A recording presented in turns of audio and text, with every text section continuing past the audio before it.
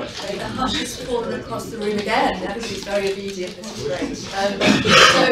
It's my great pleasure to chair this next panel. My name is Alice Donald. I'm from Middlesex University School of Law, and I'm yet another person who's been involved in the Human Rights Law Implementation Project. We have only 3 speakers, as it turns out. Professor Michael Addo sadly has not been able to join us for, I think, family reasons. So all the more time, though, for our 3 excellent speakers. So we have plenty of time for discussion. We may finish a bit early for lunch. Let's see how it goes. So I'll very briefly introduce our 3 speakers in the order that they will present. When they've all spoken for 15-20 minutes each, we'll have plenty of time for discussion, and I'll take questions perhaps in 2s or 3s. So our first speaker will be the Right Honourable Lord Justice Singh, who is a member of the Court of Appeal of England and Wales, as you all know, also a founding member of Matrix Chambers, a legal academic, of course. He's also, and this is possibly relevant for our discussion today, President of the Investigatory Powers Tribunal, and of course also has a long and distinguished record of litigation. I believe his last case that was taken to the European Court of Human Rights was none less than Al-Scaly versus the UK. Of great interest for our discussion. We'll then have Jimenez Soli, who is a research fellow at the Max Planck Institute for Comparative Public Law and International Law in Heidelberg, and also a doctoral candidate at Goethe University in Frankfurt. And her research, and indeed her presentation, will focus on the inter-American human rights system, particularly socio-legal approaches to human rights, norms and institutions, and the concept of transformative constitutionalism. I'm looking forward to hearing something about that. And then finally, Anne-Catherine Speck, who is yet another member of the Human Rights Law Implementation Project team, but who is also, just as interesting for today, co-director of the European Implementation Network, EIN, which is an NGO based in Strasbourg, which works with civil society actors across the Council of Europe to promote the full and swift implementation of judgments of the European Court of Human Rights. And Anne, apart from being involved in the project, is also a doctoral student at Middlesex University, I'm pleased to say, and also has experience of working at the Parliamentary Assembly of the Council of Europe. So some of the points that Murray made about the so-called democratic critique of human rights, I think Anne is also well placed to comment on, having been involved with the Parliamentary Assembly at the Strasbourg level. So without more ado, I'd like to ask Lord Justice Singh to begin. Thank you.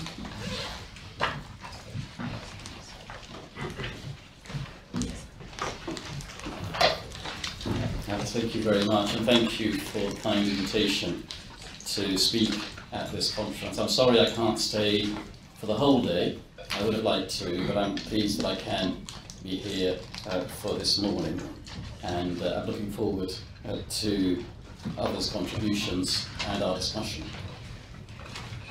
The focus of my presentation is going to be on the relationship between the case law of the European Court of Human Rights and courts in the United Kingdom. And I'm going to make 7 points. But the first is that when the Human Rights Act was drafted and introduced some 20 years ago, Section 2 was quite deliberately crafted so as not to make the case law of the European Court of Human Rights binding on domestic courts. It does require those courts to take that case law into account. That can be contrasted with the binding effect of the case law of the Court of Justice of the European Union in Section 3 of the European Communities Act 1972. And of course, for the time being, this country remains a member of the European Union, and that remains part of our law. The second point I'm going to make is that accordingly, when the Human Rights Act was introduced, it was envisaged by some commentators that it would develop into a domestic Bill of Rights. In other words, not simply be an Act of Parliament which gave effect in domestic law to an international treaty. I'll give you a couple of quotes from judges. Soon after the Human Rights Act came into force in the year 2000, this is Lord Justice Laws in the Court of Appeal in 2002, in Runa Begum and Tower Hamlets.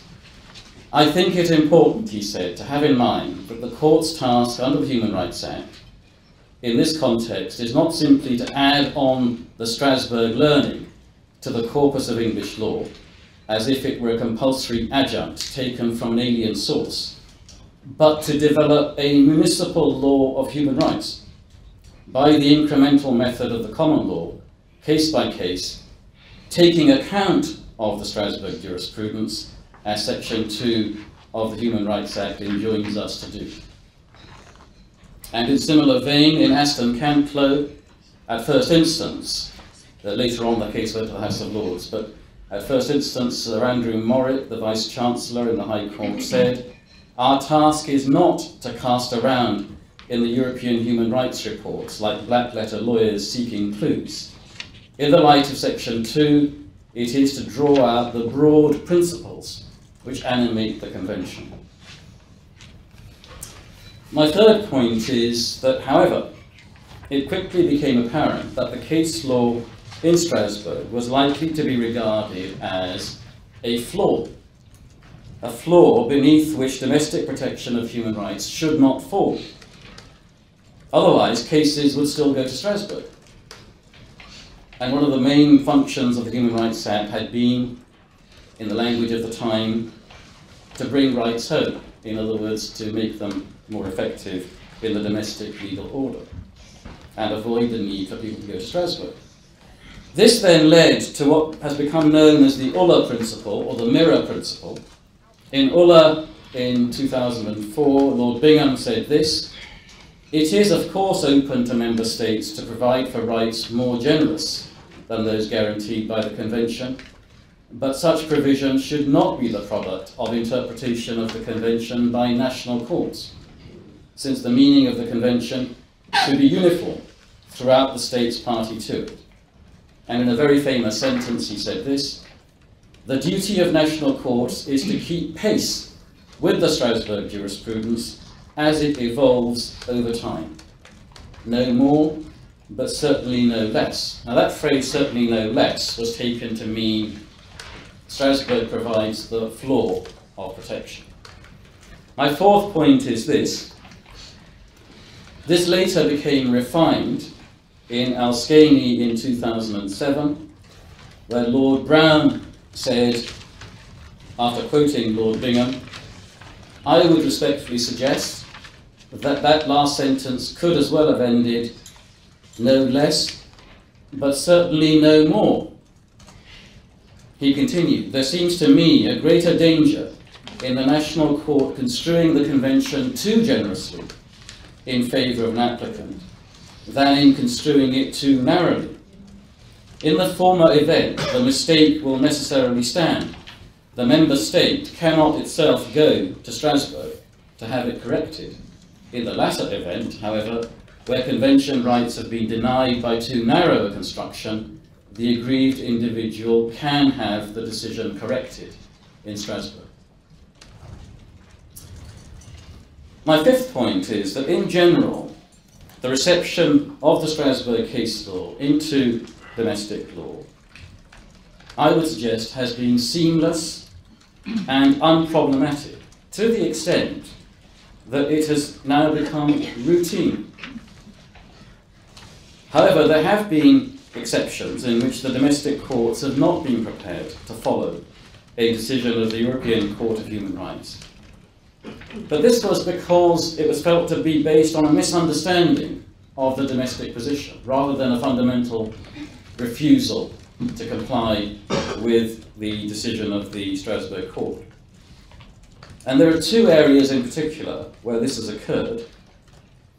The first is the reception of hearsay evidence in criminal trials, and the second is sentencing, particularly where a whole life order is imposed for the offence of murder.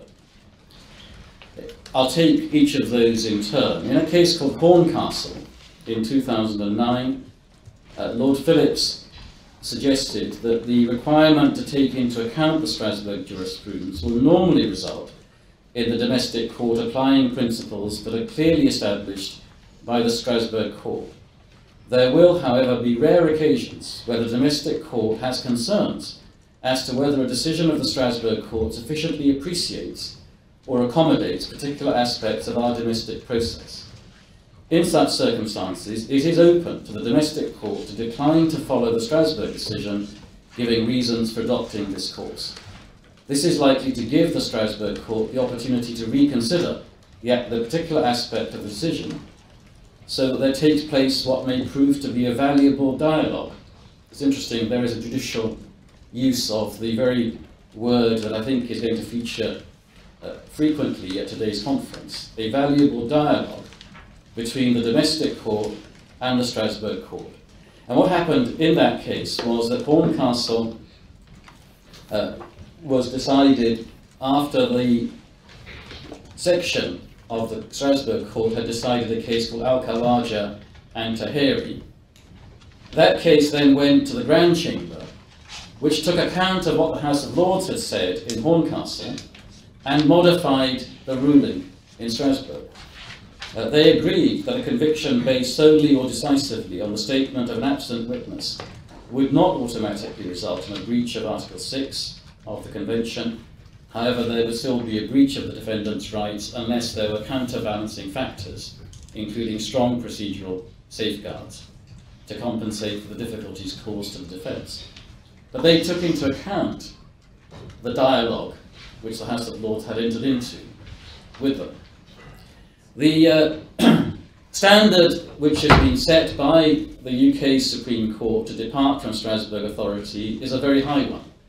In one of the prisoner voting cases, Chester, in 2013, Lord Mance said that Strasbourg's decision would have to relate to some truly fundamental principle of our law, or some most egregious oversight or misunderstanding, before it could be appropriate for this court to contemplate an outright refusal to follow Strasbourg authority at the Grand Chamber level. The second area I've mentioned is whole life orders, and the case law there developed in this way. In Winter and others, the Strasbourg court held that the UK's imposition of whole life orders for 3 convicted murderers was in violation of Article 3. The court said that only irreducible life sentences in both a de facto and de jure sense offended Article 3, that is, those cases in which there was neither prospect of release nor the possibility of review. In a subsequent case in the Court of Appeal, the Crown against Newell, the Court of Appeal of England and Wales said that Strasbourg had misunderstood the nature of the UK regime, which it considered was consistent with the principles as articulated in Winter. The court clarified what the position was in domestic law. Subsequently, in a case called Hutchinson against the United Kingdom, the Grand Chamber held the decision in Newell had helpfully clarified the domestic position, and that clarification dispelled the view that the UK position was incompatible with the ECHR. So again, a process of healthy dialogue. My 6th point is this. The domestic courts have also had to develop principles as to what they should do when faced with a conflict between a decision of our own highest court, previously the House of Lords, now since 2009 the Supreme Court, and a decision of the European Court of Human Rights. Usually that will be a later decision, because the earlier ones will probably have been taken into account in the earlier case law. In essence, the position that has been reached in domestic law is that our doctrine of precedent still applies, but such a conflict may lead to the Supreme Court revising its own case law to catch up with Strasbourg. And again, if I may respectfully say so, this has now become really quite routine. Earlier this year, I gave judgment with Mrs. Justice Farby in a case called DPP, Director of Public Prosecutions against Ziegler, which is a case about freedom of assembly on the highway. And I said, we would respectfully suggest that even the decision of the House of Lords in DPP and Margaret Jones, which is a case decided in 1999, now needs to be treated with some caution. The decision was given in 1999 before the coming into force of the Human Rights Act. My seventh and final point is this. So far I've only spoken about the case law from Strasbourg. I should say a word about case law from other jurisdictions, which are not actually about the ECHR. There is nothing in the Human Rights Act which prevents domestic courts in this country from taking such case law into account. Our courts often do so, while noting that care needs to be taken because the human rights instrument concerned may be very different from the ECHR. One example is the Canadian Charter doesn't contain the right to private property. That said, we do often refer to decisions of the Canadian courts on the Charter, on freedom of religion. I cited the Supreme Court of Canada recently in a case concerning Article 9 of the ECHR. And one of the most famous examples, perhaps, of this happening in the case of jurisprudence from the US Supreme Court is the Belmarsh case, and Secretary of State for the Home Department in 2004, where Lord Bingham famously relied on the judgment of Justice Jackson in the US Supreme Court case of Railway Express Agency versus New York in 1949. That was on the importance of the principle of equal treatment. And arguably, the American jurisprudence was actually stronger and clearer on this than the jurisprudence on Article 14 of the ECHR tends to be. So, to conclude, if I may, I would suggest that in this field, at least, and it may be in the context of today's overall conference, a relatively small corner of the field, but nevertheless in this part of the field at least, there is reason for optimism, because I would suggest that the relationship which has developed between the case law of the domestic courts under the Human Rights Act and the Strasbourg jurisprudence is a relationship of harmony, of mutual respect, and of dialogue. Thank you very much.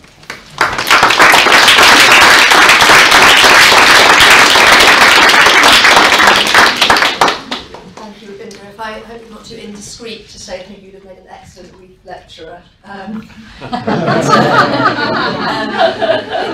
such a disjuncture also, this description you have of this harmonious, well-functioning relationship, which of course extends also to the implementation in the UK, with the notable exception of prisoner voting rights, that the UK has an exemplary record of implementing Strasbourg judgments, and indeed there are now very few such judgments against the UK.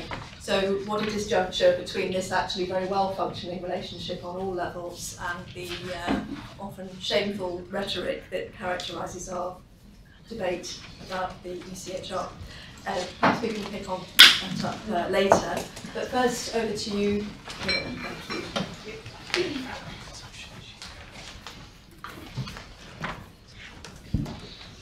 Okay, so first of all, good morning to all of you. I'd like to express how very grateful I am to be participating today in this discussion. Thank you to the conveners, the organizers, and the sponsor. Now, today I'll be talking to you about impact and compliance within the inter-American system, and I've more or less structured the presentation as follows. So first, I'd like to start by making the argument that implementation and compliance are very important matters, but that it makes most sense to address them within the broader framework of a tribunal's impact, so not losing sight of the impact. Second, and then moving on specifically to the Inter-American Court of Human Rights, I'd like to explain why this court generally risks appearing less effective in order to have a greater impact. And then finally, I'll walk you through some of the elements that I think have been important for the Inter-American Court of Human Rights to be able to play a role that is more oriented towards impact than strict compliance. So, why should we look at implementation and compliance within the broader framework of impact? For me, this whole started with a burning desire to prove my European colleagues at the Max Planck Institute wrong. Things have changed quite a while, but back then when I started working on the Inter-American Court, I was very excited about it. And the first thing that they would tell me, and this was quite annoying, was that the Inter-American Court of Human Rights was a mere paper tiger. So they knew very little about the court, but they did know that its compliance rates were dismal. Now, this was many years before books like Impact and Compliance, so I really had my work cut out for me. Especially because, like many of you, I'm a lawyer by training, and this leads to certain professional deformations. What are these? We have a tendency to boil down legal authority to a very simple command and obey logic that takes place between two parties. So we have on the one hand the authority giving the order, the Inter-American Court of Human Rights, for example, and then on the other hand we have the addressee of this order, a state authority that has to implement a certain measure. Then we also equate impact with effectiveness. Which is nothing more than strict compliance with specific orders in a reasonable period of time. And we have a tendency to come to the conclusion that something has gone horribly wrong when these assumptions are not met. And the problem with these beliefs is that they leave us with some massive blind spots. It's also probably why some of the most interesting research on the matter is not conducted by legal scholars but by social scientists. What are these blind spots? We fail to see that the matter of human rights compliance or implementation often depends on a much larger number of actors than just the court and the direct addressee of the order. We lose sight of the fact that human rights are embedded in political and social processes, struggles even. Just because we have created a legal language to give form to these claims does not mean that we have fully extracted the underlying matters from other social fields.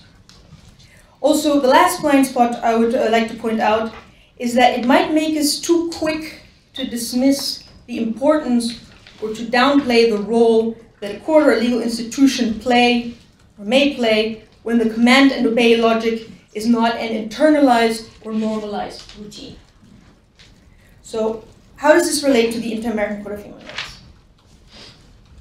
To my annoyance, my colleagues were not wrong to point out that the Inter-American Court of Human Rights has some compliance or implementation problems. Let's call them challenges. And they're quite right that it's an important issue. But they were wrong to dismiss the Inter-American Court of Human Rights as a mere paper tiger, because on matters of impact, its track record is surprisingly good. So, there are several reasons why the Inter-American Court of Human Rights has these compliance problems. Some are due to the context in which it operates, and some of these are self-inflicted. So, what about the context in which it operates? I think we heard about this already. Latin America has some very violent places. There are alarming levels of inequality, relatively weak institutions, and some very uneven application of the law. And then you have the Inter-American Court of Human Rights so-called self-inflicted challenges, which I don't think are really that problematic. There's no judgment attached to this descriptor. And then the clearest one of this is the Inter-American Court of Human Rights reparation practice. So this has already been the case. Anyone doing serious research and implementation has to take into account how much more demanding the Inter-American Court of Human Rights is in comparison, for example, to the European Court of Human Rights vis-à-vis states. So, a declarative judgment with a mere monetary compensation is an extremely rare phenomenon in the inter-American system. Most judgments rendered have contained very long lists of measures for states to implement, both measures that are specific to the violations sort of analyzed in the case, as well as measures to change the underlying situation that gave rise to the human rights violations. This is what the court calls guarantees of non-repetition. These are obviously more difficult to implement, involve a lot more actors, and necessarily take more time. So, Perhaps just a couple of examples from a case against Mexico, the cotton field case of the murdered women of Ciudad Juárez. For example, Mexico was ordered to change its protocols, manuals, and prosecutorial practice to incorporate a gender perspective when violent crimes against women are at stake. It also needed to change its practice regarding the investigation of disappearances of women, initiating ex officio practices, coordinating between security agents. It needed to create a database of all disappeared women with DNA samples of the next of kin in order to identify them if bodies turned up. It needed to hold training programs for public officials on gender perspective, discrimination and violence against women. And it needed to create and implement an educational program for the general population of the state of Chihuahua regarding the problem of violence against women. All of this in addition to the specific violations that it needed to, the specific reparations that it needed to investigate, criminally investigate the matter of those women that had gone to the Inter-American Court of Human Rights, give their next of kin psychological help, hold public acts of apology, etc. So clearly, had the Inter-American Court of Human Rights stuck to a more minimalist approach, its compliance rate would be better. Then again, would that be a better court? I generally don't think so. So, now let's move on to the next issue. So why would a court risk appearing less effective in order to have a greater impact? And here I see sort of two reasons why the court has done this. Some of these are practical, and some of these are related to the sort of the sense of mission that it has developed. Let's get the practical ones quickly out of the way. The court has a really small budget. It only gets about 20 cases a year that it can decide on. Basically, it knows that every case that it gets, there are hundreds of it that are quite similar, and they will never reach the Inter-American Court of Human Rights. So it needs to make every single judgment matter. This is in contrast to the European Court of Human Rights, which has hundreds of cases a year. So that's the practical part. Then you have the one that is more related to the sense of mission that it has developed. Now, the Inter-American Court of Human Rights does not see itself as a human rights fine-tuner. So it doesn't deal with sporadic, discrete violations of states that are highly committed to the cause of human rights. And most often than not, the violations that come to it are structural in nature. So in this particular context, the court has chosen to play a transformative role. And here I'm taking this concept. This was developed by Karl Clare when he was describing South African constitutionalism after apartheid. So the court has embarked on a long-term project aimed at inducing large-scale social change through processes which are grounded in law. So this long-term project: build a functioning human rights field, hedge power through law, and give human rights effectiveness by supporting institutions and actors at the national level that can make this happen. And they're taking on such a role, which is actually pretty grandiose and maybe even dangerous one. The Inter-American Court of Human Rights has been willing to sacrifice some of its effectiveness, some of its compliance effectiveness, for a more substantial long-term payoff. Now, why was the Inter-American Court of Human Rights able to take on such a role? Clearly, this is not something that a court can just wake up from one day to the next and decide, okay, this is what I'm going to do. So I think there are especially two things that have allowed the Inter-American Court of Human Rights to do this. One of these is the existence of a very, very rich and dense ecosystem of actors that regularly engage with it to deal with human rights matters. And the second one is the existence, and this is particularly important for the strictly legal community, the existence of bridges or openings between national and international law. And these two things, the ecosystem and the legal openings, were also not spontaneous developments, but rather a product of the region's recent history. On the one hand, the experience of dictatorships, especially in the Southern Cone, but also in Central America, and then what happened afterwards, the third wave of democratization in Latin America. Why? The experience of dictatorships basically gave birth to the human rights movement in the region. You can basically date the beginning of human rights organizations to the 11th of September of 1973, that is Pinochet's coup on Salvador Allende.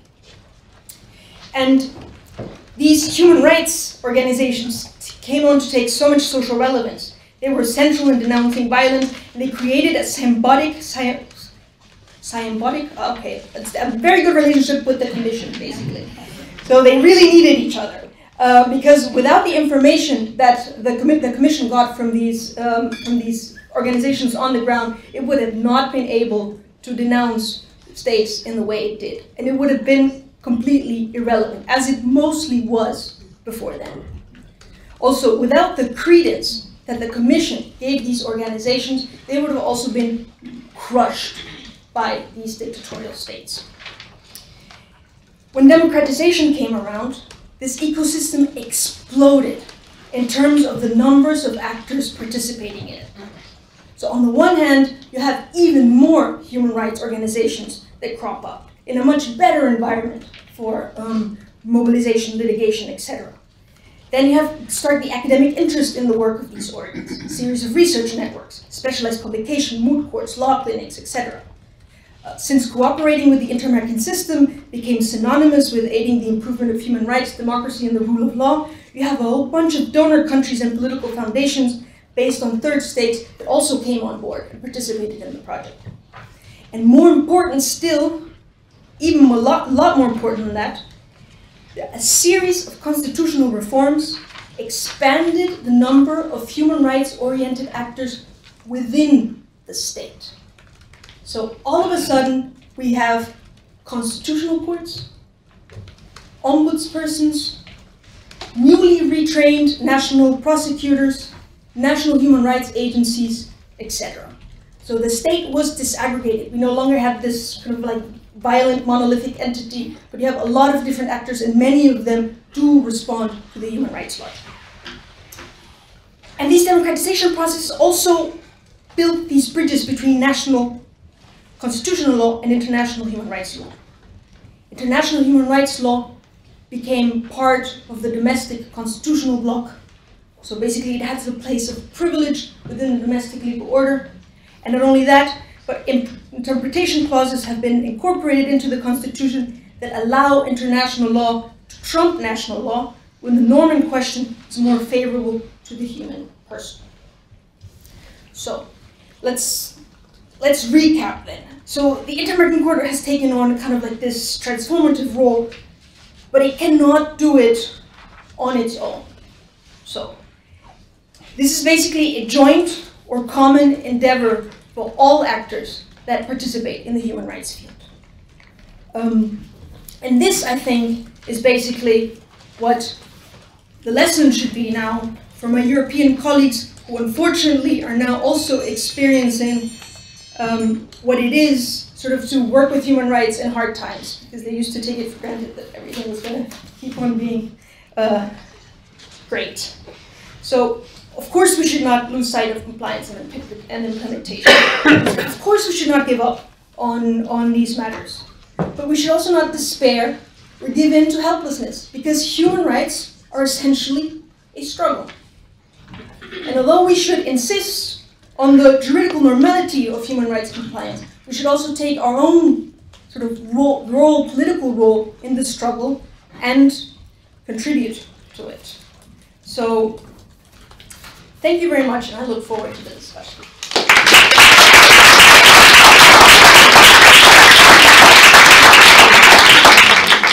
Thank you, Kimina. It's a shame your colleagues from the Max Planck Institute are not here to eat some humble pie.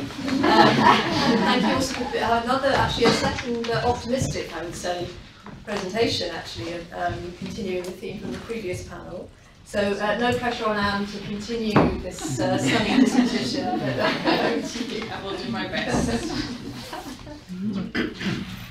Just going to try and bring up my presentation.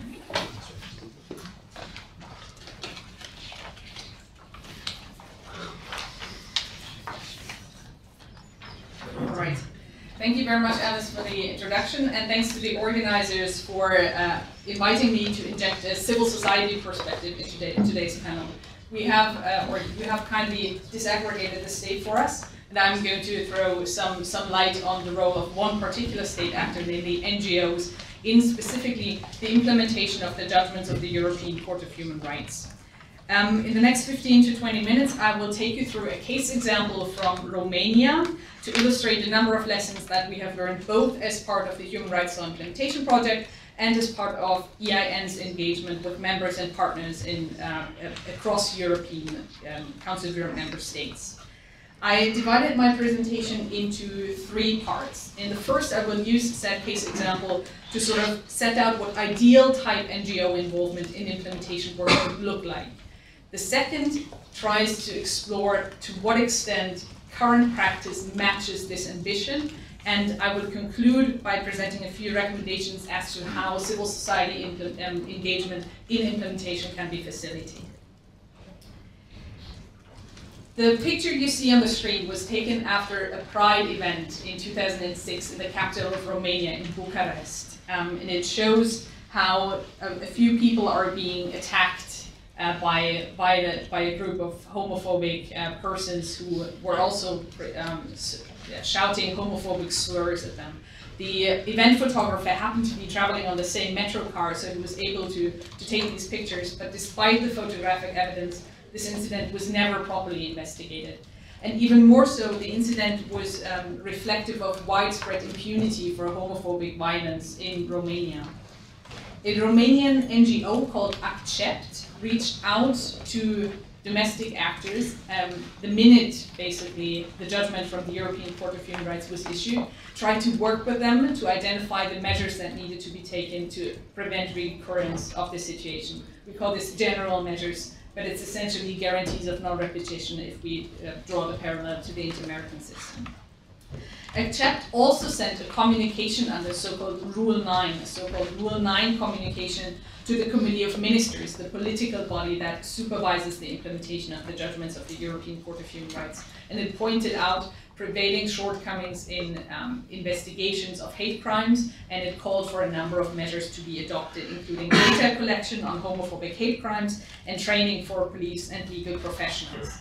However, Accept's demands basically seemed to fall on deaf ears among the authorities. They paid lip service to them, but then still submitted an action plan. This is a document states are supposed to submit to the Committee of Ministers, setting out the measures they intend to adopt to comply with the ruling, in which it said, nothing to see here, we've done all we need to do, so move on, you can close this case file.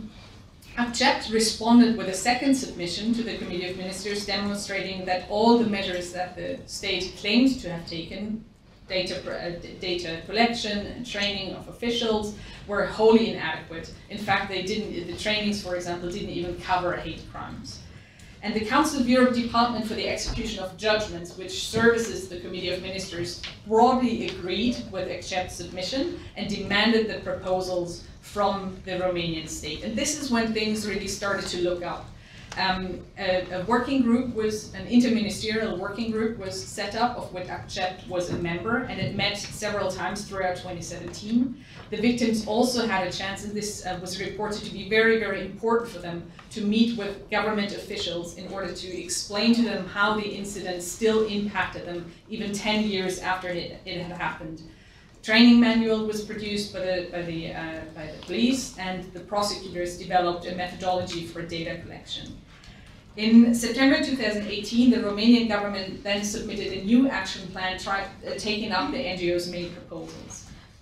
I'll cut this anecdote short here by noting that unfortunately things have not progressed as linearly, well, in a linear fashion, as Rachel has alluded to this morning. There remain incompatibilities with the practice of the Romanian authorities and the case law of the European Court of Human Rights. But on a positive note, international supervision of the implementation of this case is ongoing.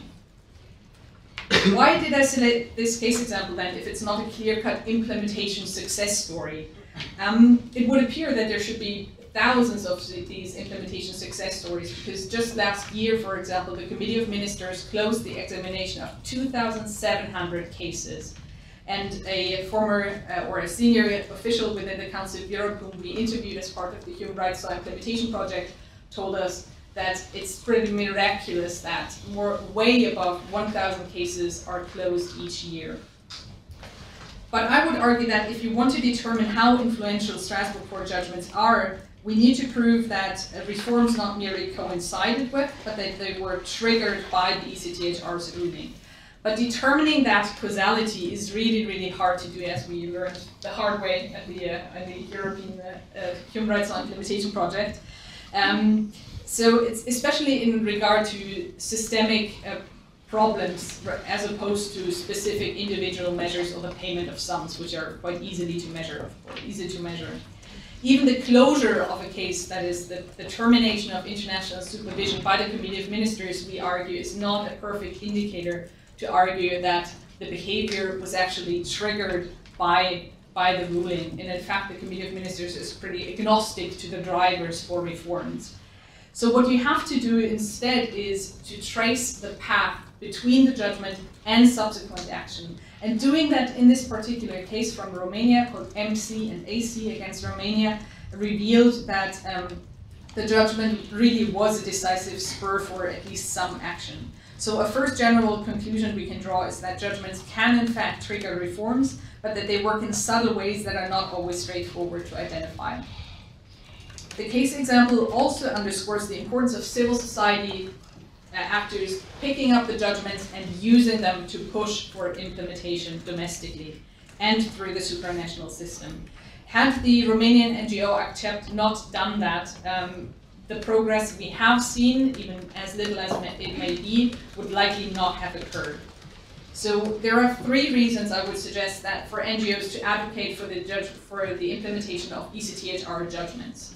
The first is the opportunity to help determine the scope of reform and the corresponding supervision, where they engage early on, identifying the relevant problems and required remedial actions. NGOs can really sort of set the framework for supervision. And this is, of course, incredibly important in the European system, where, as we have heard, the judgments from the European Court of Human Rights are, as a rule, declaratory only and not specific on remedies or reparations. Secondly, MC and AC also shows that NGOs can contribute to setting reforms in motion. It was the combination of domestic advocacy, meeting with the authorities, working with the police, etc., while at the same time lamenting the lack of progress at the international level that really pushed things forward at the domestic level. And this injection of impetus is extremely important, not only with regard to new judgments, but also with regard to older judgments that for one reason or another might have sort of slipped under the radar in the 6,000 cases that are currently pending implementation. And thirdly and finally, I would impress upon NGOs to get involved to prevent premature closure of the supervision. This point is admittedly not ideally reflected in the case example I gave, but the fact that the Romanian government put forward an action plan basically saying no more measures are needed does show that governments are not always very good in providing accurate information to the Committee of Ministers. And one point underlying all three of these arguments is that NGO involvement is to avoid premature closure of a case. That is already an achievement, let's say. But it's very hard to really measure what a implementation success story would look like. And we say implementation success or successful advocacy for implementation comes in at least 4 different main ways. On the most basic level of the pyramid, in the bottom layer, it can be deemed a success when the supervisory body declares that the changes requested by an NGO are indeed necessary. The second level is engagement of the national authorities on the need to adopt certain measures. And another level above is adoption, by which we mean that the changes proposed by the NGO are in fact recognized by the state authorities and plans are put in motion to bring them about. And of course, on the top of the pyramid, we obviously want to see the changes fully implemented. For NGOs, this means that they should have realistic expectations as to what it is that they can achieve at any point in time, which may, with windows of opportunity opening and closing, change over time. And finally, the MC and AC case illustrates how important it is for NGOs to keep on pushing for implementation. Windows of opportunity, as I said, might open and close at the domestic level, but they are always open at the European level. So they can submit as many submissions to the Committee of Ministers as they want, for example, or as they need. International supervision continues until the time that the Committee of Ministers is satisfied that all measures have been taken, and this is a key feature that NGOs can really exploit. All of this leaves us with this ideal type scenario then, where NGO involvement aimed at effective ECTHR judgment implementation. A starts early, specifically already at the litigation stage. It comes in the form of repeated engagement, not least because, as we have heard from Rachel this morning, implementation is an iterative process, the end point of which might only become apparent once we're a couple of years down the road, or at least a couple of months down the road, and once a number of actors have gotten their say in how the remedies should be designed. It would be built on coalitions among a variety of actors, as we've just heard, and it would be conducted domestically and through the Strasbourg system. Time for a reality check then. Are we even close to that ideal type NGO involvement? It seems that while domestic advocacy for a judgment implementation is really still in its infancy, even litigating organizations engaging in strategic litigation, do not always appropriately follow up on their cases. They would use them in ongoing domestic litigation or international litigation, but they don't really use other domestic advocacy avenues, such as, for example, by offering to contribute to the designing of an action plan. And through the Strasbourg system as well, the level of NGO engagement with the judgment execution process is far from satisfactory. NGOs currently only intervene in 5% of so-called leading cases. Those are cases which signal a systemic or a structural problem and necessitate the adoption of general measures. Last year, there has even been a drop in the number of so-called Rule 9 submissions by NGOs and NHRIs to the Committee of Ministers for the second time in a row. Things are looking up a bit this year, I'm pleased to say, but the challenge is real, and the challenge is exacerbated by the fact that many NGOs only intervene once. This low level of NGO involvement is a real problem if we recall both the benefits of NGO input and at the same time have regard to the thousands of unimplemented cases that are sitting in Strasbourg, many of which have been pending for more than 5, 10, or even 15 years. Of the leading judgments handed down by the European Court of Human Rights in the last 10 years, almost 45% still remain open, so pending full implementation. And for the cases that are implemented, implementation is taking longer and longer. So the question then is, where NGOs have failed to engage, what are the obstacles? Civil society interviewees for the Human Rights Law Implementation Project pointed to a number of factors that had impeded them from engaging in the judgment execution process. Most prominent of which was the lack of knowledge about the follow-up process and how they could get involved. They were almost apologetic, correct me if I'm wrong, when we asked them, for example, have you submitted a Rule 9? And they said, we simply didn't know we could. But at the same time, almost all of them went on to saying, well, we've never been asked. We didn't know we could, and we've never been asked by the Committee of Ministers.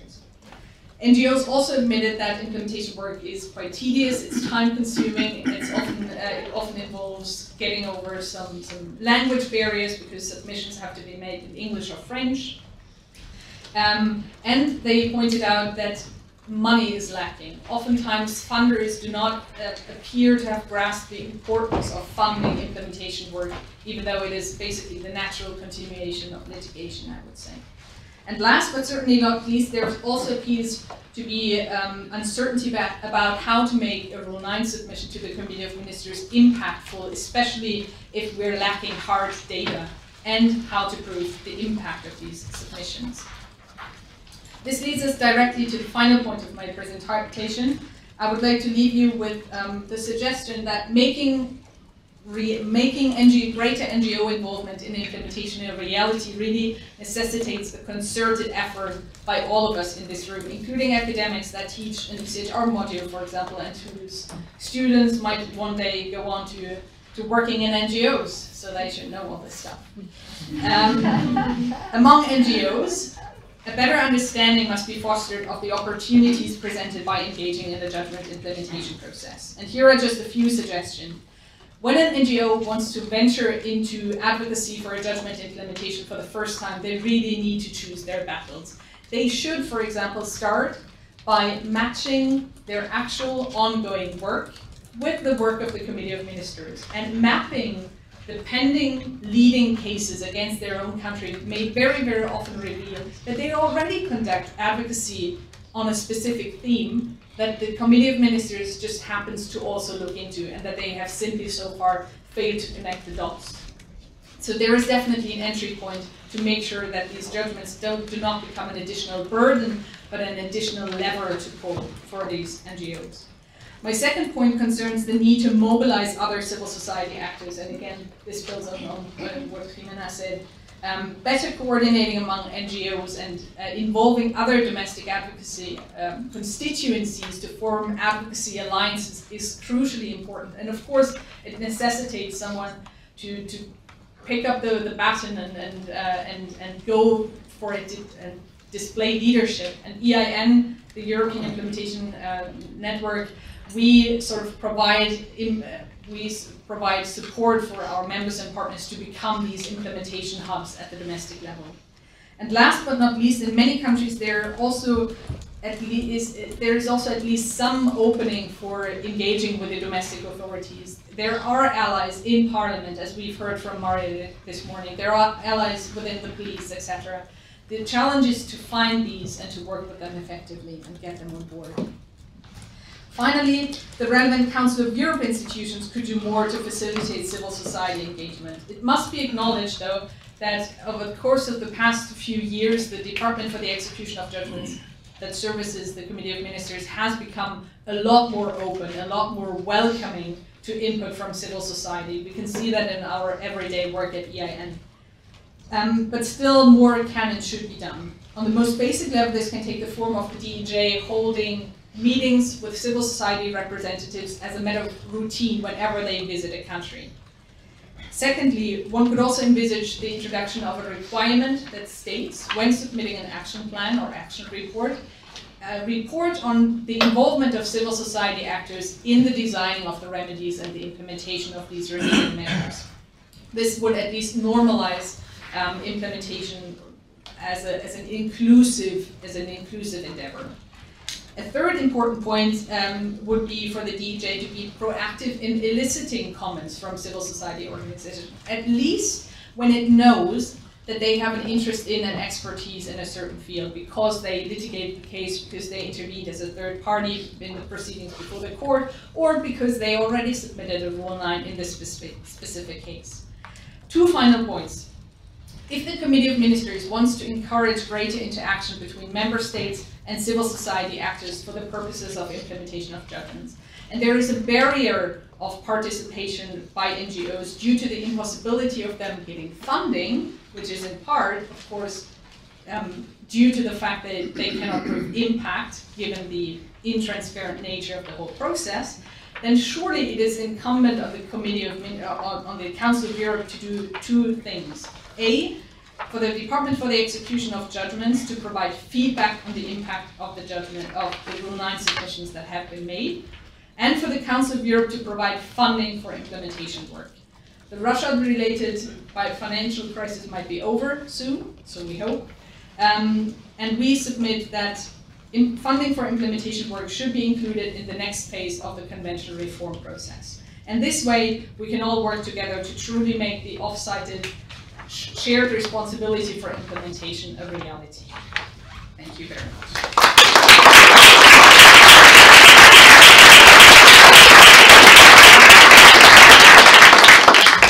Thank you very much, and I think that was a really optimistic presentation, at least scope, if unfulfilled potential being talked about. So thank you very much to all three of our speakers. You've left us with lots of food for thought and some connecting themes, perhaps I like your analogy, the ecosystem of actors, the increasingly dense, as you said, extensive ecosystem, both at the domestic level and the supranational level, with potential for dialogue and collaboration, both, as it were, horizontally and vertically. Creating also then the potential for courts themselves, or in the European case also the Committee of Ministers as the political body, to become, or indeed they are already, strategic actors, this conscious building of what's often called compliance constituencies.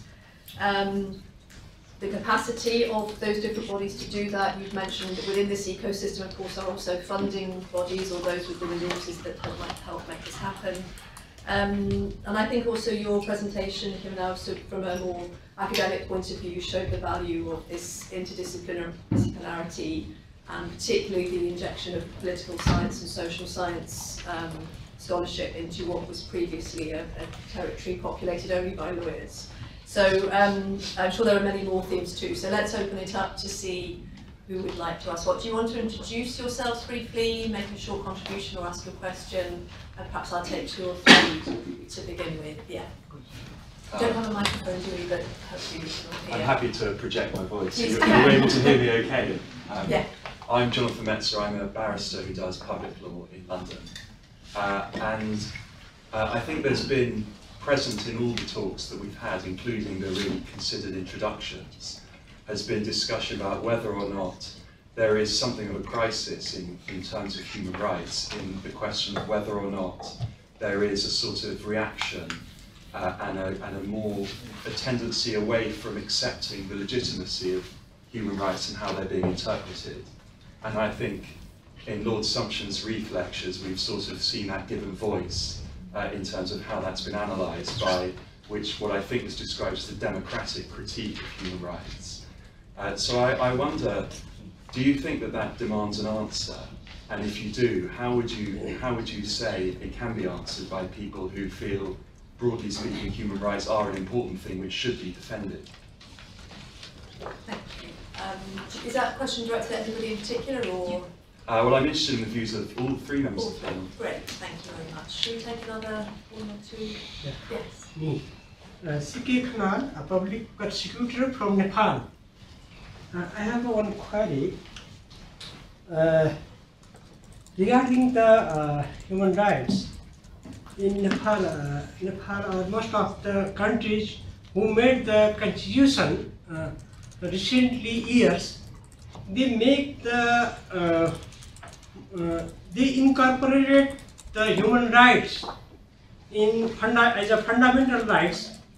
Most of them are also incorporated like the rights relating to the economic and social right, like right to food, right to residence, right to clean environment, right to health rights, such things. Which rights basically related to the economy. The state needs the high resources to implement such rights. The organizations or the advocacy forums from international organizations, they basically focus on the broadening or widening the human rights instead to the vertical intervening. They are not focusing to how to entrench them, but they try to broadening or horizontal broadening. I think it is need to, instead of the vertical horizontal broadening to human rights, it needs to the vertical strengthening, which state resources or economic resources needs. How to implement such rights relating to the socio-economic right? How to implement it? Yeah. Thank you very much. This isn't really a question, it's more an observation that obviously for those of us who are on the European Committee of Social Rights, we dream of having a body that follows up on enforcement, because we are at the moment, the Committee of Ministers' roles with regards to decisions of the European Committee is to pass a resolution Whereas when it comes to following up implementation with states, it's down to the committee itself, which is obviously demanding in terms of resources and very challenging given the profile of the committee and perhaps the lack of awareness, not just on the part of civil society more broadly, but to reflect what Ximena was saying earlier, Anna, about knowing about how to interact with the committee in order to follow up around implementation or non-implementation. So it's, I started off by making a joke, but it's a very serious issue when one does not have, when there is issues around the resources available for implementation, even within the monitoring body itself. Thank you. Yes, and indeed our project has also picked up a lot on the serious under-resourcing of implementation work within the bodies themselves, actually including the execution department, although one may think that's the kind of Rolls-Royce body. It's bigger certainly, but then you think how many cases there are. Actually, the ratio of people in the execution department is, what was it, 1 to 150? Exactly. The execution department currently has 39 lawyers, most of whom are seconded or most of whom are on temporary contracts or seconded from governments, and they deal with some 6,000 cases. So thank you, we've got 3. Shall I just take one more question? Yeah. My question regarding the NGO's role, because you will see that the lot of countries are not happy with their role, their interference in the domestic matters. And in terms, if I will illustrate an example of Asian countries, you will see India, Pakistan, and there are so many countries. They are not happy with the role of NGO, and even in the WTO, you will find that the countries are not happy with the NGO reports, and they raise their voice against the NGO that whenever the court proceeding or WTO proceeding has been going on, NGOs are not allowed to submit their reports.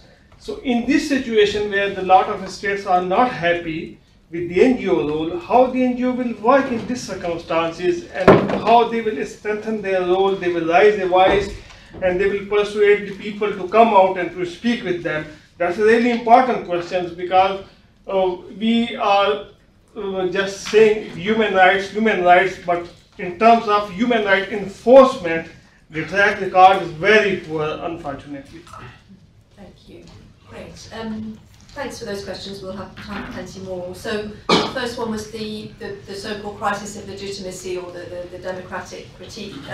Ravinder, I know that in '97, I think you published a book called The Future of Human Rights in the UK, which very presciently foresaw and indeed began to address the democratic critique. I don't know if you want to expand upon that first. Yes, thank you. Yes, I think that little book is still in print. There's an essay in it which addresses the so-called myth of judicial supremacism. And that's really when I began my thinking about how to reconcile the protection of fundamental human rights with, of course, a profound commitment to democracy. That journey then continued. If you're interested, there's a chapter in a book published in 2000 on the eve of the coming into force of the Human Rights Act, edited, I think, by Jonathan Cooper. My chapter was called The Place of the Human Rights Act in a Democratic Society. And then, of course, with the advantage of 18 years of case law under the HRA, last September I gave a lecture at the University of Montreal, which asked the question, what is a democratic society? And one of the things that I quoted in that lecture is what I believe to be one of the most profound sentences ever uttered by a judge. In 2004, in a case called Gaydan and Godi Mendoza, at paragraph 132, Lady Hale says, democracy values everyone equally, even if the majority does not. I think it's an enormously profound sentence and needs to be unpacked for a moment. What she meant by that, I think, was that if we value democracy, it is for a more fundamental reason which underlies the concept of democracy, which is that all human beings are born free and equal.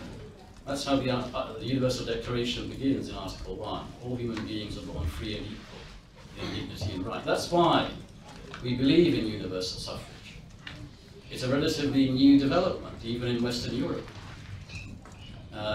It's less than 100 years old in the UK. The idea that every adult human being should have the vote. And note, of course, that in a democracy like the UK, everyone has only one vote. You could argue, in principle, and historically this used to be the case, some people had more than one vote because they were thought to be more equal than others.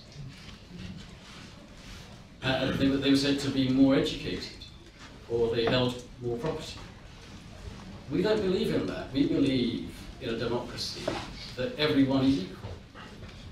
And I think that's what Lady Hale was getting at when she says in Gaydar that democracy values everyone equally, even if the majority does not. Now, if you believe in that, then I think that certain things follow, including the proposition that simply because the majority wills something does not mean that it must prevail.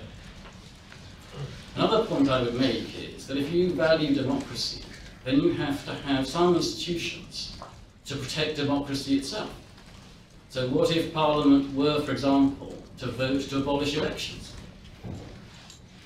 Or to disenfranchise some sector of the population? What if Parliament were to prohibit freedom of expression? How would free elections actually be possible and effective? So I think that these are some of the deeper questions, and time doesn't permit for us to discuss them fully now. But as I say, I have tried to put in writing some of my thoughts, which I hope will give you some of the answers to some of what's said by way of the democratic critique. Thank you. Yeah, do you want to come back on that, or indeed any of the other questions? Yeah, I think I'd like to address a bit the comments of Jonathan raised on the democratic critique of rights. And you're probably not thinking about the Latin American context when you make this comment, but I'd like to bring that a bit to the fore. So normally, if you're talking about the democratic critique of rights, first of all, we need to know who is raising this critique. So first of all, so if we're talking about only the executive or a small elite raising this critique, then it's a bit problematic. So first of all, the critique only stands, or can even be considered, I'm not saying that it prevails, but it should be considered if we have well-functioning democratic institutions, an open political process where people can participate and you don't have like these marginal excluded sections of the populations that have no voice to basically talk about their own rights. So that's the one thing. This, however, does not mean that we should be completely apologetic about everything that an international court does is per se right, or democratic considerations should not be something that international courts should take into account. If you look at it simply like there's this top-down issue and the court has said it and the discussion is closed off, then we have a problem. I like the concept of deliberative democracy, but the way Habermas developed it, and what the court is doing is it's deciding a case, but the discussion continues. And the discussion continues not only with the court, but with this other group of actors that I was telling you about. So discussions on rights are never really closed off. You have a case that's closed off, and then you keep on talking about the matter. So should courts be more careful and like especially socially sensible subjects? Well, they should definitely be more strategic, perhaps even more incremental, give time maybe for some of these processes to go on, but that doesn't mean that they should sort of decide that some topics are simply off, it will not be dealt with at all. Thank you. And Anne? There was one question about sort of the shrinking civic spaces for civil society involvement. And you don't have to go to Asia to see these problems. We see that in very real terms in a number of European states as well. Look at Hungary, look at Poland. We just came back from a training back in April in Turkey, where we engaged with domestic actors. A number of them who were very junior, much to my surprise, until I realized that their superiors had been thrown in jail or again gone to exile. So this is a real problem, I would say, and of course I acknowledge that when I suggest that NGOs engage with the government agents, with a coordinating body, and try and work with them on the on designing the remedies, this will not work in every domestic context because of the pressure that is being put on civil society organizations. A number of them have won cases on their own, and they are then pushing to have these cases in their favor implemented at the domestic level. And this is where I think the European level, speaking about the European system for a moment, it can be this additional lever. In Turkey, for example, we didn't even talk that much about domestic advocacy for a judgment implementation, simply because the one hope that currently civil society organizations in Turkey have is that their voices will be echoed by the European institutions in Strasbourg. And not just the European institutions from the Council of Europe, but also, and I think this is a dimension that the Human Rights Law Implementation Project has also looked into, the linking up of outputs from various international and domestic institutions, be that the UN, the EU, which always comes with financial pressure, which we have heard from interviewees, can really trigger things up at the domestic level, and the Council of Europe institutions. So I should have added a final recommendation, in fact, to my recommendations to the Committee of Ministers, saying that they should routinely inform the European Union of implementation shortcomings when they look at the association agreements, for example, implementation of other cooperation agreements with certain states. So I'm afraid I don't have a blueprint of what one can do in a situation where there is hostility towards civil society organizations. It is definitely about linking up better the various parts of civil society, including academia, including national human rights institutions, including ombudspersons, etc., and keep on pushing and trying to seek out international allies as well.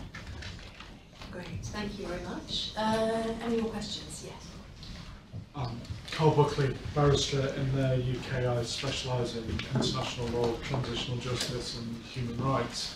And it's part contribution, part question, I guess. I'm in the fortunate position that I've filed cases before pretty much all international tribunals in one way or another, including the Inter-American Commission, the ICC, and the African Commission, as well as the European Court. And my concern in how we approach this is with the increase of political influence over such tribunals. And we look, as a prime example, the US removing the visa of the OTP at the ICC. Then we have the Afghanistan decision on whether there was a political influence there. We then look at the rise of populist governments and leaders who are seeing and arguing that any court decision that isn't a domestic decision is an inappropriate interference with sovereignty. We saw this in the UK with Brexit as far as the ECJ is concerned, and a lot of people try and think that the ECJ is the same as the European Court, despite the fact it's two entirely different things. My concern is that this will also happen in Central America, with the rise of populist governments there and the Inter-American Commission. My own personal experience with the African Commission, there are certain countries that are overtly difficult as far as the Commission is concerned, and the Commission is not empowered to take action against those countries, despite the fact that credible cases have been filed. Now, it's slightly different as far as the European Court is concerned, in that most of Europe is more respectful of the decision and what the court is trying to do. However, we can also draw a bit of a comparison with the UN system of protection, and whether you agree with the Assange decision from the working group on arbitrary detention or not, the fact is the UK government rejected it out of hand, despite with it being a state party to the ICCPR, it is obliged to take it into account.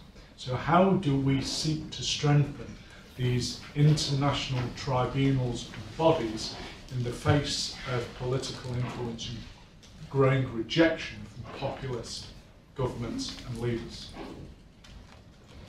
Thank you. Yes, right at the back. I'm sure lots of people here will be aware of the decision that was recently handed down by the Supreme Court in CN and GN and Pool. It's quite an interesting decision because despite the fact that there is a whole range of Strasbourg jurisprudence that could be referred to, and in fact was referred to by many of the interveners in that case, the judgment contains absolutely no reference to any Strasbourg law at all. And so I was wondering, particularly this is a question for Mr. Justice Singh, but in real time, how do discussions amongst jurists happen when deciding what to include and refer to when they're writing decisions? And particularly in the context of this decision, I'd just be interested to know his views about why perhaps human rights ended up not being included as part of the mix that the Supreme Court handed down. Could you just repeat the case again? Sorry. So it's CN and GN and Pool. It's a case concerning public liability of local authorities in relation to abuse to children committed by third parties. It came out. It came out last week. Thank you. Good. Yes, thank you. Philip Leach from Middlesex University. I thought all three of you in very engagingly spoke in different ways about the importance of dialogue as an element of implementation. And I just wanted to ask you what would be at the top of your list in terms of trying to improve the dialogue that you referred to the different ways? What would be one thing that you would propose to develop the dialogue? Thanks. Thank you. Great.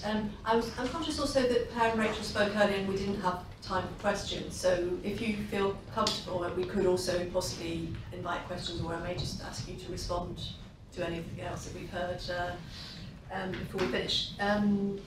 Great, so we've had a question about the idea of supranational institutions being, by definition, always interfering illegitimately, and of course we've had very stark examples of that in the UK in terms of the very disrespectful treatment of Philip Alston's report, for example. I noted yesterday the government accepted, in fact, that it was factually accurate, which was quite something, and were objecting only to the tone of it. Do you want to start with that? You mentioned this sort of almost contagious effect between the different regions, so that might be something you could pick up. Right.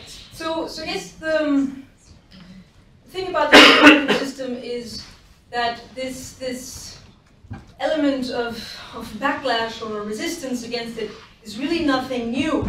So it's basically it's gone through its history from one crisis to the next. So its heyday was more or less in the 2000s, where the democratization agenda was like at its best. But then that started to decay, as this consensus started to decay again.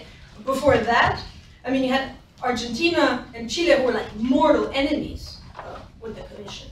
Truly wanted to destroy it. And then, at that moment, the US plays a different role within the system to sort of save it and make the human rights system work, and other countries like Venezuela and Costa Rica. And then, sort of in the 90s, you have the Fujimori in Peru, and he was also attacking the court, saying you have absolutely no idea what it's like to live in terrorism. All your judgments are basically based on sort of like fairyland conceptions of what it is. And even that sort of went away. I mean, Fujimori kind of fell due to his own corrupt practices, but his inter-American system lived on. And then you had Venezuela, who had a complete plan to basically destroy the inter-American system, creating parallel institutions, paying off its other states, the Caribbean states, especially and Central American ones, within the OAS to always attack and vote against the inter-American system, to start a strengthening process which actually wanted to weaken it. And even then, sort of in these moments of crisis, well, what we have seen is there's always someone who steps up to save the system. So, should we talk about strengthening the court as itself? Okay, that's an aspect of it. But actually what we should be strengthening is the ecosystem around it, because they are the ones that allow the institution to be resilient. And to be able to live through these threats and actually sometimes even go out and be strengthened by them. Rabinda, you were asked a quite specific question about one case. I don't know if you feel comfortable to respond to that, or perhaps more generally on the issue of how you decide which other jurisprudence to borrow. I'm afraid I can't comment on that individual case, but the more general point I would make is that, as a general matter, we certainly find interventions by expert NGOs extremely helpful.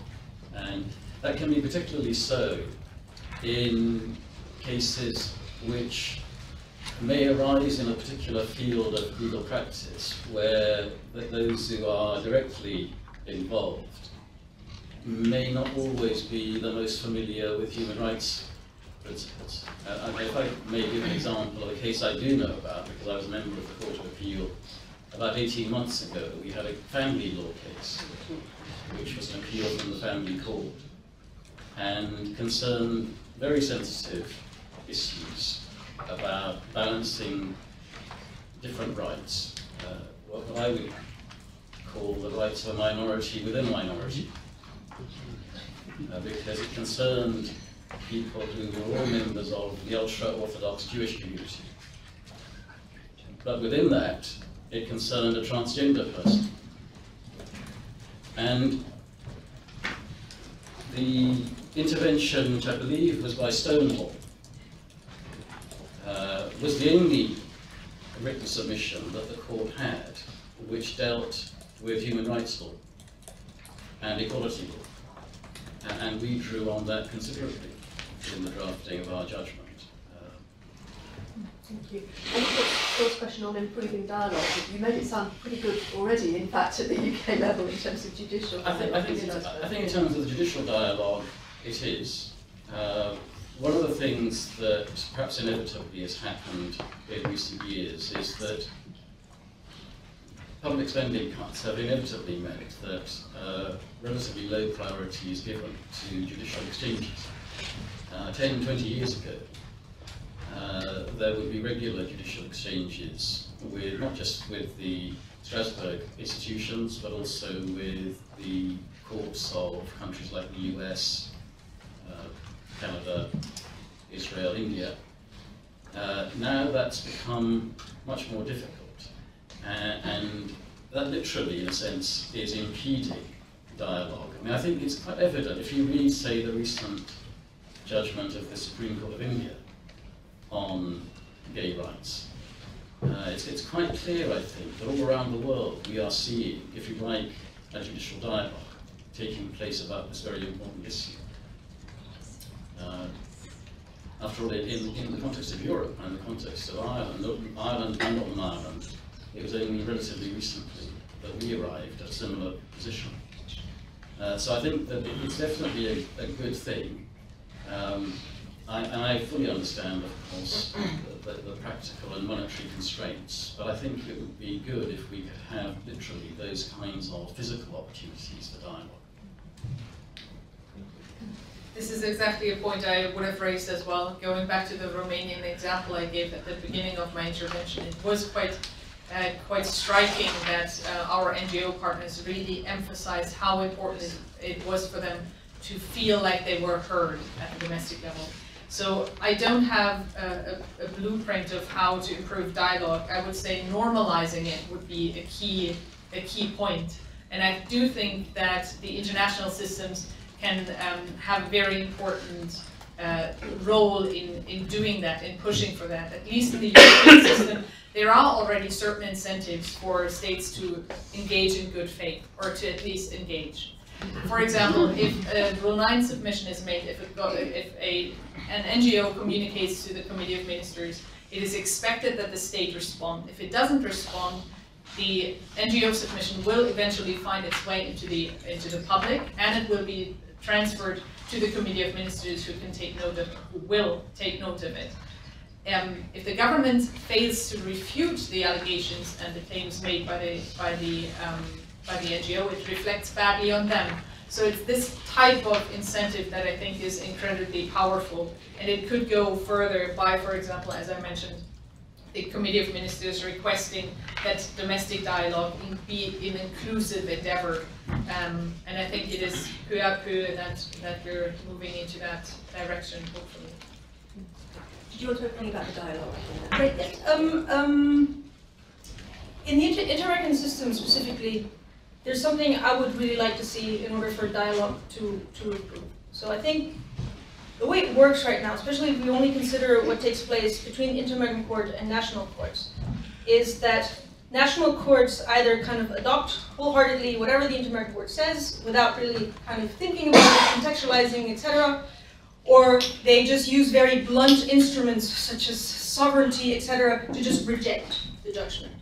So there's no real engagement of arguments between these two courts. There's no real legal discourse that is occurring.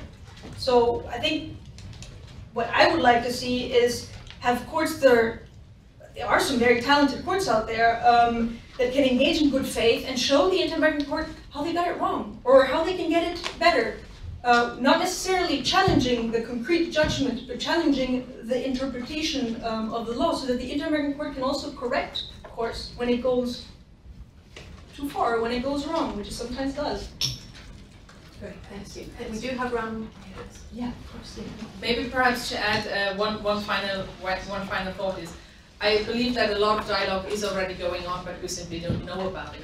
So I would like to see the media actors, a number of media actors pick up on stuff like implementation. It's not considered sexy, even though it's extremely sexy, because it impacts on our lives every day. So maybe just opening the door behind which dialogue is already ongoing is kind of another important way forward. Somebody's researching it, yeah. Judge Spano, you had your hand up. Hello, my name is Robert Spano. I'm a judge in the European Court of Human Rights and one of the two vice presidents of the court, and I thank very much everyone for this debate this morning. One comment and an anecdote about judicial dialogue, which I think is important for our purposes. The first is there is development in the Strasbourg court's processes, which we are seeing, which is extremely important for us, and it goes a little bit to what Justice Singh was talking about, and that is our ability to get information from NGOs, civil society, already at the adjudicatory stage. We must realize that the Strasbourg court is completely divorced from the actual execution process. Differently from the inter-American courts, we are not in the business, or shouldn't be in the business, of providing for remedial measures in our judgments, even though we do quite often, and I think to some extent in some areas even increasingly, consider it necessary for us to try to give some guidance on how this moves forward. My point here would be, I think when it comes to it, in my experience, when NGOs have detected a very important systemic case that is already ongoing and are willing to take the time to give us on-the-ground information from an NGO in a particular state in question about the systemic problems, legislative problems, problems of practice, even based on social science information, that is incredibly useful. We mustn't forget, Jimena was talking about a number of cases. We actually, the Strasbourg court, get about 40 to 50,000 cases a year. And we have now pending approximately 55,000 cases. So the problem is often you have a mass of cases and you want to do your best in every one of them, but you need sometimes outside input to be able to detect those cases where we need to focus more than others. The anecdote relates to judicial dialogue. I couldn't agree more with Justice Singh about the fact that dialogue not only occurs between judges in our judgments, in our decisions, this judicial dialogue stricto sensu, but what we, and there is a policy in my court, in the European Court, of actively trying to meet our counterparts. And I have to say, of course, me and Justice Singh sitting down, both from Western European countries with histories of democracy and constitutional thinking, is one thing. But when I've had the opportunity to meet judges from, let's say, more recently democratized countries who have a completely different background, and when I'm able to sit for a full day with my colleagues, have an interchange face to face, I always go out in these meetings saying, we have done more work here today than we could possibly do even with a line of cases in a particular field. My last question goes to, because the inter-American system is one where I have some information but not enough, I would be interested to know whether in the inter-American system the court has actually very much formalized its extrajudicial engagement with the NGO community. Are there regular meetings? Are there, and so forth? Because what I would like to see is, you mentioned, why doesn't the execution department hold these annual meetings? We of course hold an annual meeting with the NGOs, but I think there, and of course we have to think about judicial impartiality and all of that, we have our meetings with the agents, but I think there is more work to do, and I think that is one of the things we should be looking forward to in the years to come. Thank you. Thank you. Great. Any more questions? Yeah. Oh, sorry, you had your hand up. Yes. I have one particular case. My English is not very good, but this is my case, and I was being judged in 2009 with child abduction on fake documents sent from Peru, and I tried to take this case to the court of, even to the Court of Appeal here, but they didn't find merits for the case. And I consider this is something that is happening in now 97 countries, members of Hague Convention 1980, and I would like to fight. I was looking for an NGO who can help me for 10 years, and I'm slaved here in this country for 10 years. And I'm looking for somebody to help me, and I don't find anybody. And this is related to my daughter, who grew up as a slave under this terrible convention. And really, I'm just asking, begging for help, because I don't know what to do with this. And I know there is a lot of people, a lot of children in the world who is suffering under this convention. Thank you very much for that. I'm not sure if any of our panel can help directly with that. I don't know if anybody else in the room may wish to perhaps speak to you personally over lunch. That might be Okay. a better way forward. But invite the panel, but it may be something that could be better addressed face to face perhaps. But thank you very much for sharing that with us. Yeah. One or two more questions?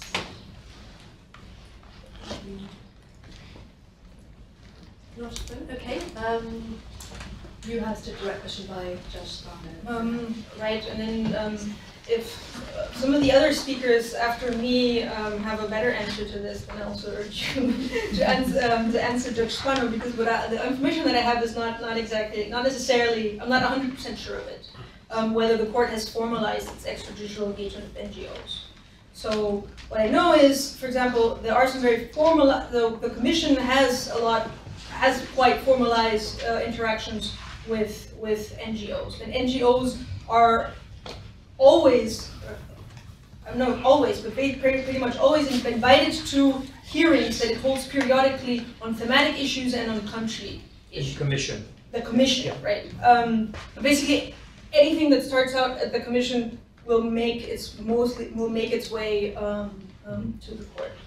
And then what the court has is these itinerant sessions, right? So it does it several times a year. It holds its hearings in a different state party, and these sessions are not closed-door affairs, but they're actually an opportunity for local NGOs, for now not only NGOs, but for local judges and other national authorities to basically see the court in action. And it's not only about, so the court is in action, but at the same time there are conferences, there are sort of informal conversations, etc. And then I believe that within compliance proceedings, particularly those definitely those NGOs that participated in the case are also invited to give their view during compliance proceedings. So, exactly. So maybe some of my other colleagues will be able to give you even more information. So formal and informal routes, yeah. I don't know if you want to make any closing remarks either of you. Can I just pick up one point about implementation in a more general sense, and really picking up something I think that both Murray said in introduction and Per Engstrom mentioned in his presentation earlier today, which I agree with, which is that it's not just about courts, it's not just about national legislatures or the executive or even NGOs, but every institution offered at a local level, like the prison, like the police officer.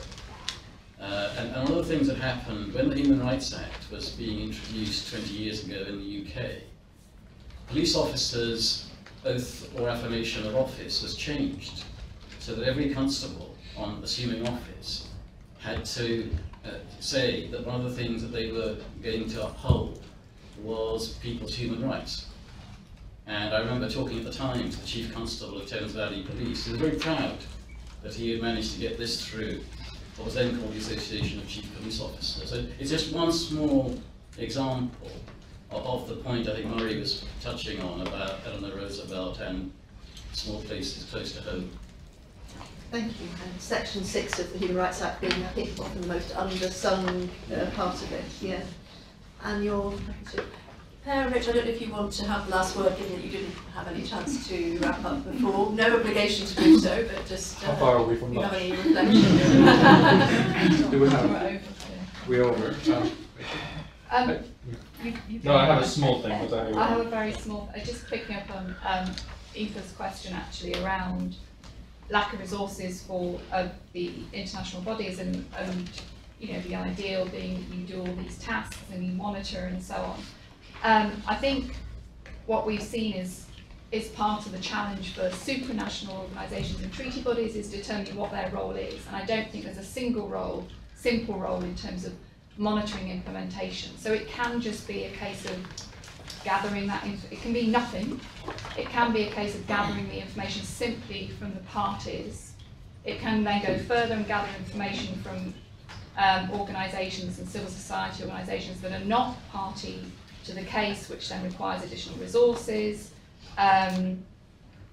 It then can go further in terms of making an assessment on whether that is sufficient or not, and also getting involved in the dialogue and facilitating that dialogue and so on.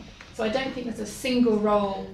They don't have to play all of those roles, and I think part of it sometimes is about being strategic, going to your point, you know, about what their role is. And I think some of the treaty bodies that we looked at have not necessarily determined their own role, and that's where some of the challenges came. So just in response to Aoife's question. Thank you. Well, quickly, but they're big questions. There was a question somewhere from about political influence over international tribunals and and the so-called populist backlash. Big question, short answer.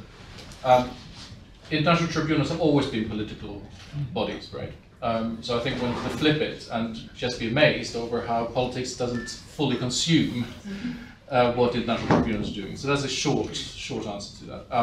So political influence has always been important and always shape what international tribunals are doing or not doing, right? And so there's of course a lot of discussion and controversy around the ICC, particularly around this, because perhaps it's more blatant than in some of the other contexts, right? So what's the response to that? So one is, I think, just recognize that law is politics and political law, right? But more, I think, importantly, is to think of the political strategies that the national tribunals can adopt to deal with that concept. And I think actually courts and judges do that, but they may be reluctant to recognize and at least publicly acknowledge that because of the illusion of law as being distinct from politics, right?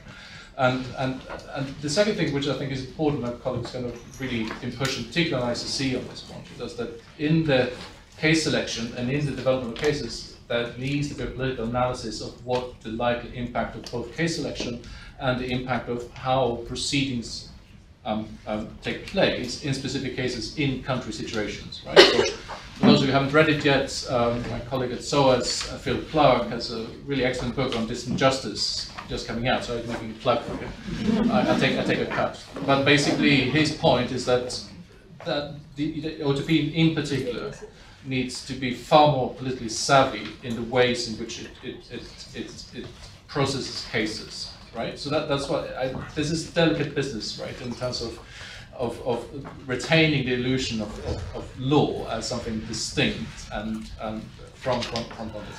On the second thing, just like on the so-called populist backlash.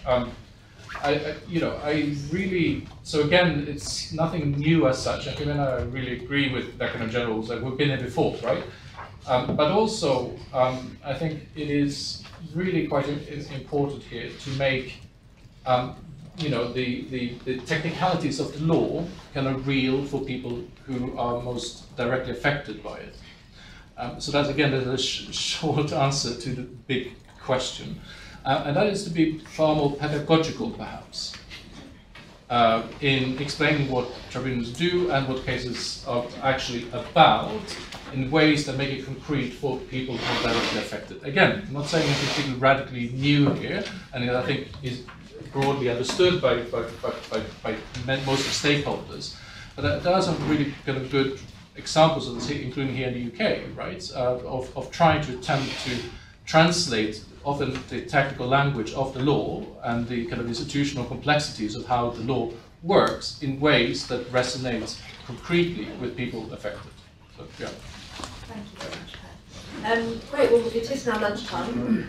Oh, Murray, sorry. Murray, please have the last word. Can I just very briefly respond to Jonathan Metzer's very pertinent question, and really along the lines that Ravinda responded to. Should we be responding to the critique, I think Alice called it the so-called democratic critique that we've seen in the Ridge lectures recently, and how should we be responding, which I think is a really, really important part of that question. And I entirely agree with Ravinda's response to that challenge, that there is a lot of material, there are a lot of resources in our judgments, in our legal resources, and the sentence that you quoted from Brenda Hale in the Guy M. Mendoza case reminded me of Lord Bingham's sentence in the Belmarsh case, when Peter Goldsmith for the government argued what is essentially Jonathan Sumption's argument in his lecture that he made before he went to the Supreme Court, that the courts really should have nothing to do with this challenge. He made a pretty broad non-justiciability argument in Belmarsh. This was a political question. And that was pretty summarily dispatched by Lord Bingham, saying, well, actually, no, because inherent in the concept of democracy is access to an independent court. And as part of our conception of democracy, we have to understand it includes the concept of the rule of law. And therefore, what goes with that is access to court. And so that argument didn't get off the ground. And the lesson I learned from that is that we need to engage with these critiques. We need to do so respectfully. We definitely need to do so respectfully, because everything is so polarised now that we can't just say we're wrong. We've got to take seriously the concerns which underlie it, the democratic concerns which underlie it. But we've got to contest these concepts where they're being wrongly used, where democracy is asserted as being something which displaces the jurisdiction of courts. We need to say, well, no, actually, that's not consistent with our tradition. There's plenty in our tradition which shows that actually inherent in that concept of democracy is access to court. So we've got an incredibly rich set of legal resources to draw on. But we need to do that also, and I agree with Per, in an incredibly accessible way. We need to proactively engage with these arguments, not just with lawyers. We need to do it in the public domain, in the press and the media, reaching much wider audiences, but always doing so in a respectful way, I suggest. Great, thank you very much, Murray.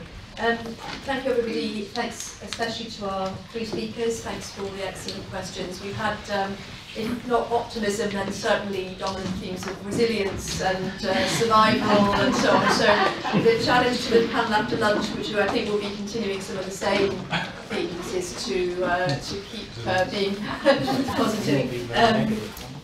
Just as a reminder, if anybody in the room does have knowledge or contacts that maybe, I'm sorry I didn't catch your name. Mine is Ilana. Ilana. Yeah. Joanna. Who may be able to offer advice one-to-one perhaps if you'd like to stay in the room so people know where you are, and then somebody could approach you if they feel able to help. Okay, thank you again for running that.